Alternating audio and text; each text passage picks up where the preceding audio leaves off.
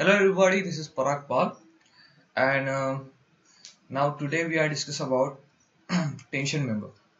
Actually, from onwards in my this YouTube channel and my website, we are publishing more videos about steel structure, Revit architecture, AutoCAD, RCC, and more subject which are deal with the civil engineering.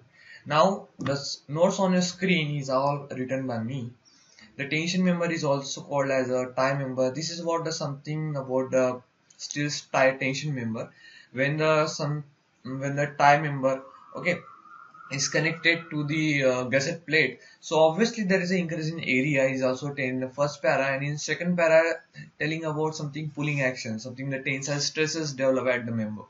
Okay, now we are proceeding. These are all my formats member which I turn around into the PDF file. Now, the slenderness ratio, what is the limit state design? Actually, this lecture is about the bolting and welding of the. Actually, I have take the one part by part of the all this lecture, bolting's other side, okay, and welding other side. In this lecture, I am talking about what is an exactly procedure to do all these things. Okay, now the slenderness ratio we all know is very important for that. For steel structure, you have to use this steel table. Okay, the steel table. In the steel table you get all values in MKS and SI units. Okay, all values required. That means along with the design, the requirements and the area what as we go to the numerical, so you get the what I wanted to tell you about this. What is the use of the steel table is you can analyze. Now, the IS code 800-2007 is about the limit state method design. Okay, actually this IS code is pretty good because the all formulas are in a very well position. Okay, you have to download this IS code, then go to my website. I listed in my description. Okay, so here for tension member you have to go for page number 32 and all that. What I yes, as I written here for the slenderness ratio, table number 3, page number 20 as 2800-2007. So this is very important. Okay, now what is slenderness ratio? It is when I talking about the slenderness, when we completed the all load required. Okay, obviously what do you mean by design, guys? Design means the load given, that means a load coming from the other structure. For that, to restrain to provide more data that to does not allow that make the failurity in this structure, obviously.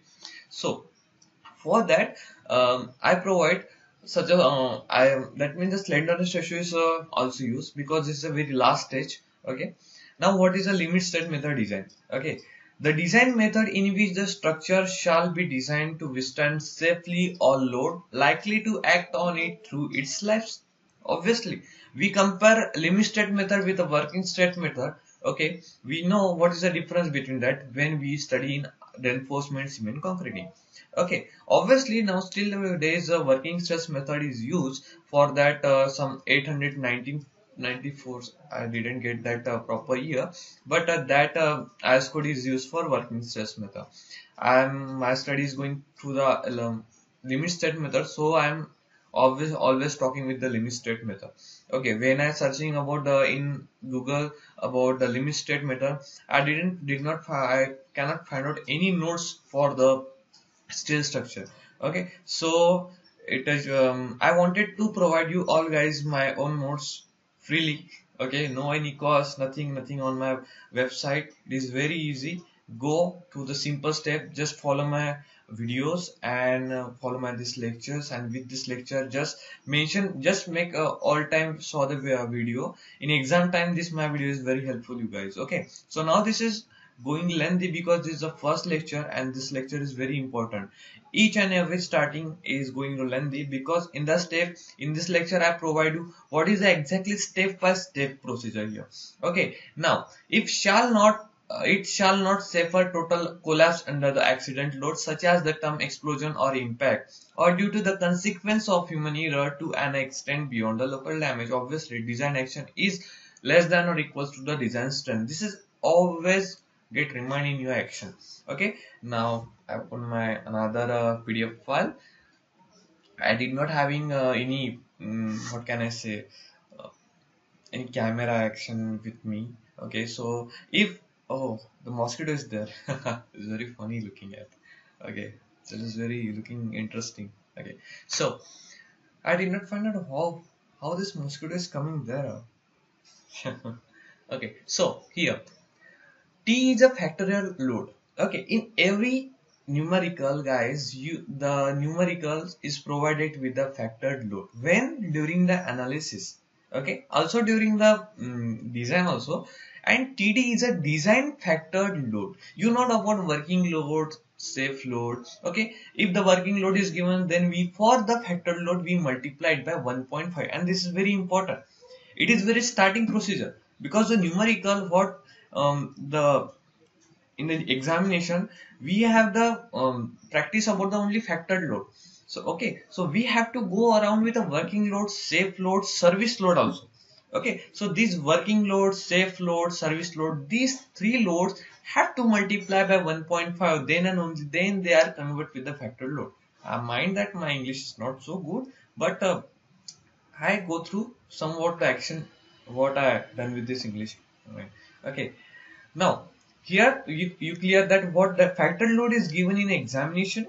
Okay, or service load given in examination, working load is given in examination, or safe load is given in examination. So you have to, guys, multiply all this load. Okay, convert this load in a factored load. So you have to multiply with the 1.5.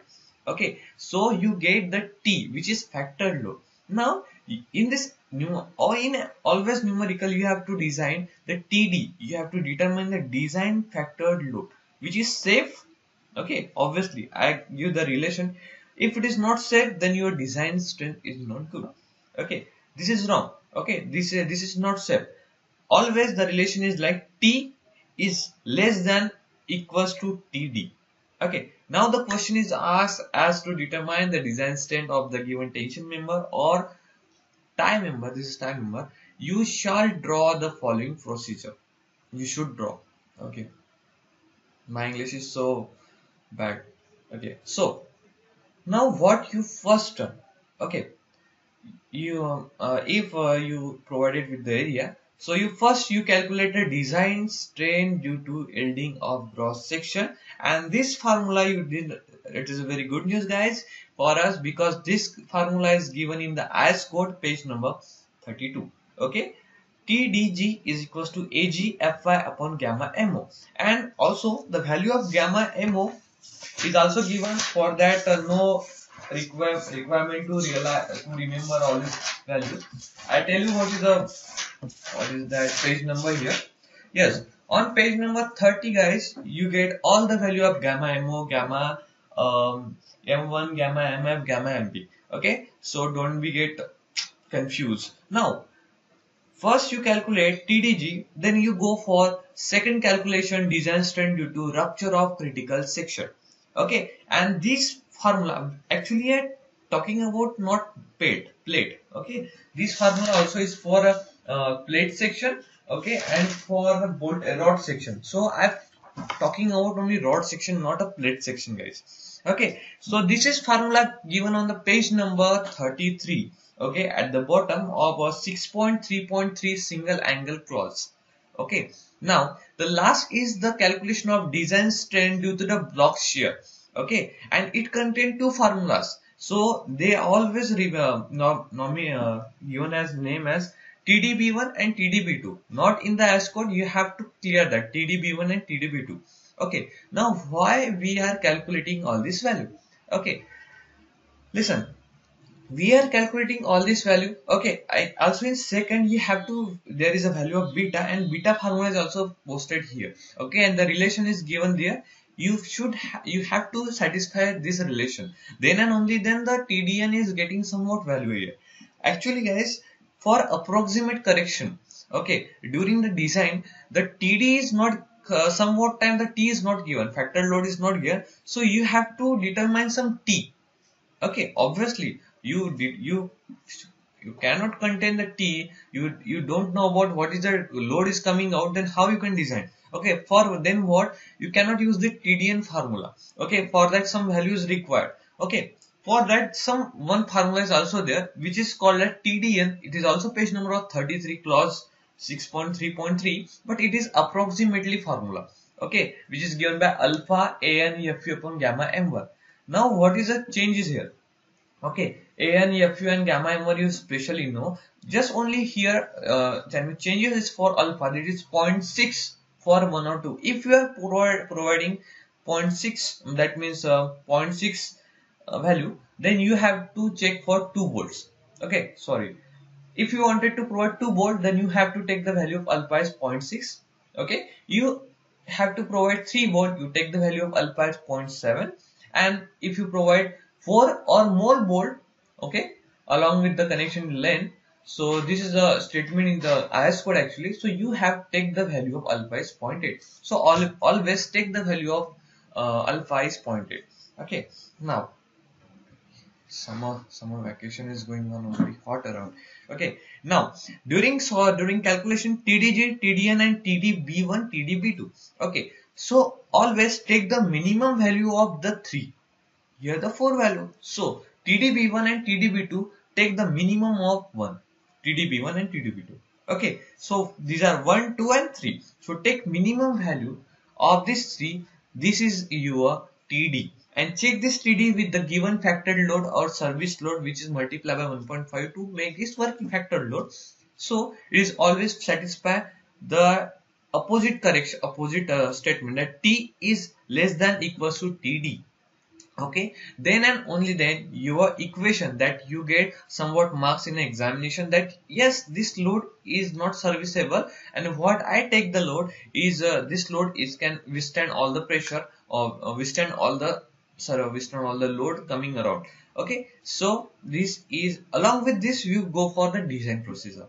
Okay, so I think you all get all basic knowledge of this. Okay, so now thank you for watching my lecture.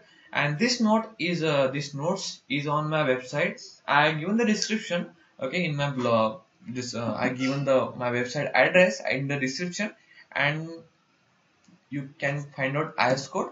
Not find out the steel table, because the steel table is very important. It is very costly. Okay, so bye. See you in next lecture. And next lecture is about design of not design, determine its fault bolded. Okay, bye. See you later.